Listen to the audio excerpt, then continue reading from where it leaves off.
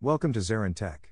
Today I'll be presenting a comparison of three popular cloud data warehouses: Snowflake, Amazon Redshift, and Google BigQuery. Let's start with a quick disclaimer. The materials in this video are provided for informational purposes only. It's your responsibility to comply with copyright laws. No part of this document may be reproduced without permission, except for fair use. Images from open sources are used for illustration only and cannot be used for promotional purposes without consent. In this video, we will cover an overview of Snowflake, Redshift, and BigQuery, followed by a detailed feature-by-feature comparison across parameters like adoption, location, data attributes, pricing, and more. Snowflake is a cloud-based data warehouse launched in 2012. It is built on top of public cloud infrastructure like AWS and Azure.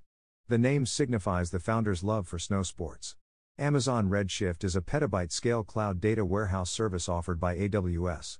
It is designed for large-scale data storage and analysis and provides fast query performance as data volumes grow. BigQuery is Google's fully managed enterprise data warehouse.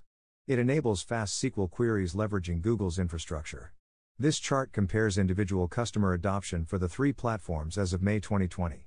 Snowflake had around 2,400 customers compared to Redshift's 20,000 plus and BigQuery's 90,000 plus. This chart shows the geographic presence of the three platforms.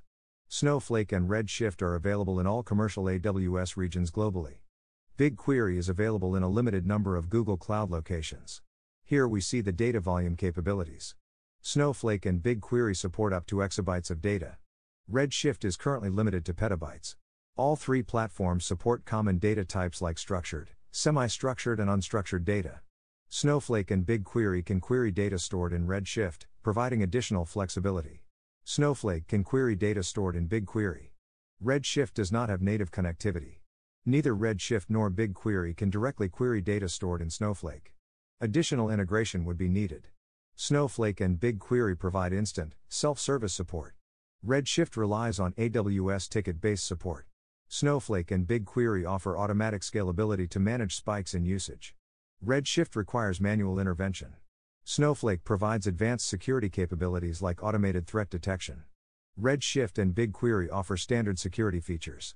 Snowflake also offers robust access control, encryption and data governance capabilities. This summarizes the pricing models. Snowflake uses per-second billing. Redshift has an hourly model. BigQuery is based on data processed. That concludes this presentation comparing Snowflake, Redshift and BigQuery across key parameters. Thank you for listening. Please subscribe our channel to get more informative videos.